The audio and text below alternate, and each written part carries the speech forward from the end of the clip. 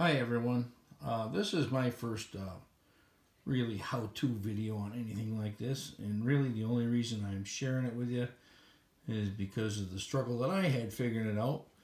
I thought I might be able to help you guys out. These are really inexpensive LED lights. They work kind of cool once you get them all figured out.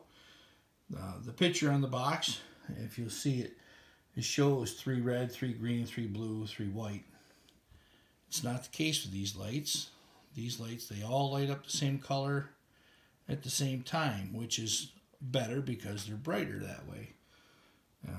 Now this shows that there's a white channel, but there's not really a white channel. Red, green, and blue make an almost white. It's kind of a blue-white. Not really a good white. But anyway, this is the light. It's fairly small. It's only 4 inches in diameter.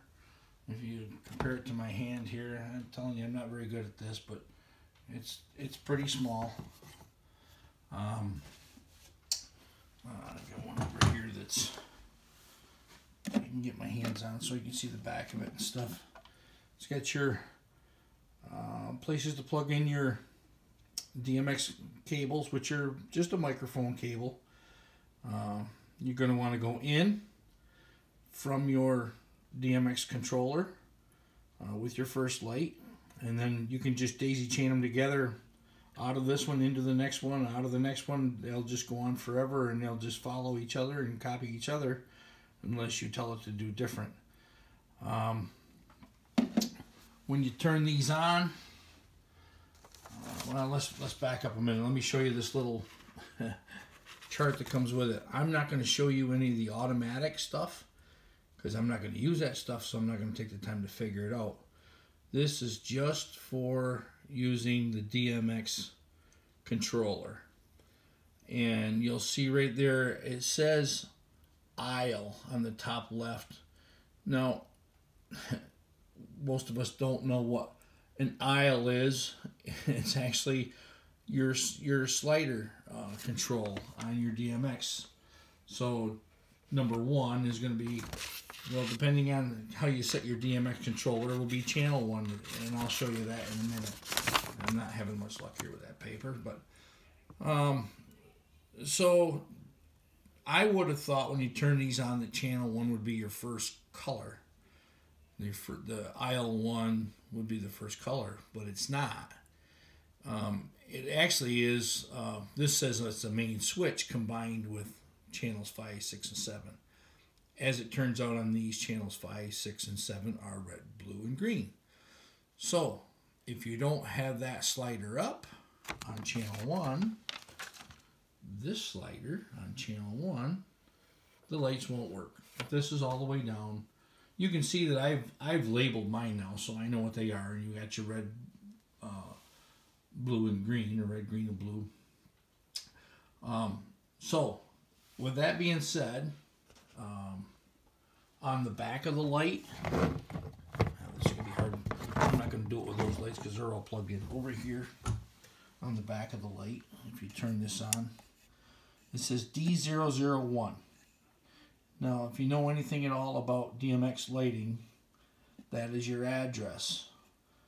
So what that means is 1 is going to be slider number 1. If you change that to 2, slider number 1 won't be affected. That'll make number 2 your slider number 1. Or 3 or 4 or however it goes. All the way up, this board has got 16 channels on it. So if you made that selector channel 17,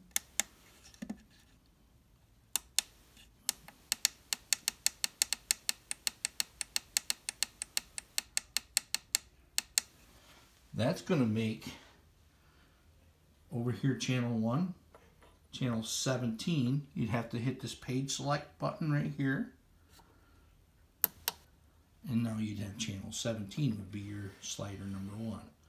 So for all intents and purposes, we're using D001, which will be slider 1. Now, from what I've seen, most of these boards are pretty much all work the same. You have a scan button or a channel select button, and we're going to use channel 1, and that's basically everything on 1 through 32 on this board. So you have A and B here, which I just showed you does channels 1 through 16 and channels 17 through 32. And then if you select channel 2, that takes you up to channel 33. And this will become 33, 34, 35, and so on. It just goes on and on and on. So we're keeping this real simple. We're going to use channel 1, slider 1. Okay? Now, with that little sheet I was just showing you, it gives you the explanation. Again, this says aisle 1, we're going to say slider 1. And slider 2 would make the light strobe. Slider 3 is an auto channel, and I'll show you that. Slider 4 does something different there. It's the speed.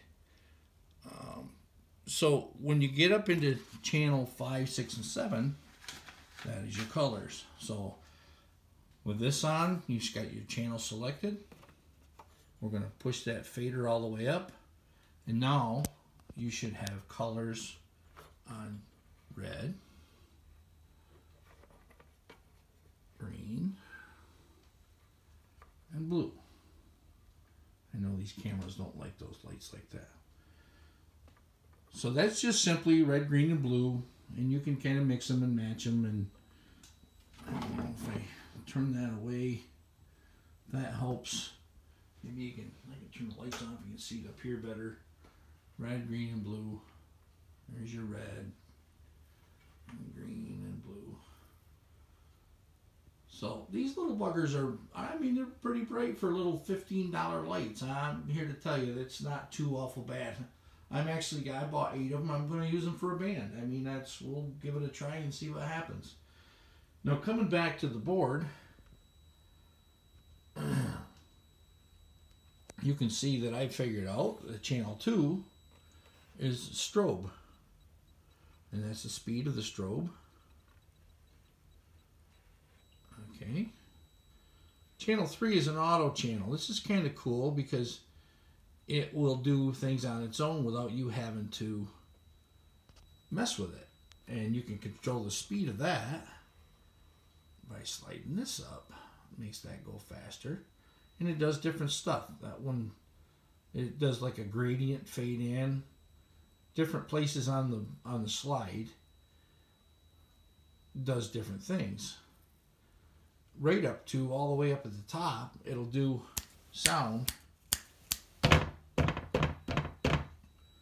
So if you got a band playing or something, it'll go along with the sound. So I thought that was kind of cool. Trying to think if there's anything else. No, you see the way I've got my, I'm going to turn the light back on there. I've got these lights labeled up to channel 7. Now I've got another set of lights that are motion lights, and I've got them on channel 8 through 15. And by doing this like this, I can control those completely separate from these lights, which is kind of cool. I might use these lights, my motion lights, like back on the drums for uplighting or something like that, or maybe I'll use a few of these for uplighting. I don't know how I'm going to do it just yet, but so that gives me a 16 channel board without having to switch banks and all that kind of stuff. And it's really it's these boards, you can find them right on eBay and stuff. They're really pretty inexpensive. I think they're, I don't know, 60, 70 bucks, something like that on eBay. And there's actually so much more that you can do with these boards, and I'm not even getting into that. I'm just simply showing you the DMX control of how to work those lights when you take them out of the box. you start moving sliders around and nothing happens, and you know, you get real frustrated with it. And I was about to go, about to throw the things, and finally I walked away and came back and tried to make more sense of this. This, and I finally started seeing where you see the channel value, and this is like 0 to 225. That's this. That's this right here. And by sliding, I'm sliding the number 1 slider there, and you got 0 to 225, and that's what that means there. So I hope this has helped you out, and like I said, for an inexpensive little light, I'm pretty impressed. It's a little plastic case around them. It's nothing fancy, but for me, for what I need, something really light, something really easy to plug in, and really easy to control, because I'm actually doing it. I'm a bass player in our band. I do it on stage. It's next to me. I run sound and lights on stage, and so I'm looking for as simple and as easy as I can, and I think I found simple and easy. So hope this helps you out, and I'll try to answer any questions I can if you leave them there on the page there, and good luck.